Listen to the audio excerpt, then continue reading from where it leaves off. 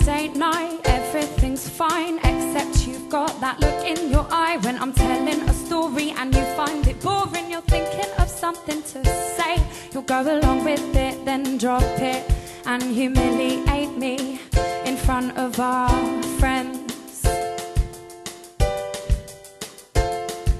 Then I'll use that voice that you find annoying and say something like, yeah, intelligent input, darling, why don't you just have another beer then?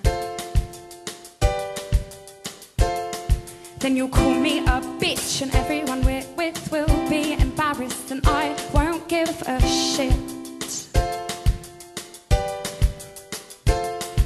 My fingertips are holding onto the cracks in our foundation, and I know that I should let go, but I can't.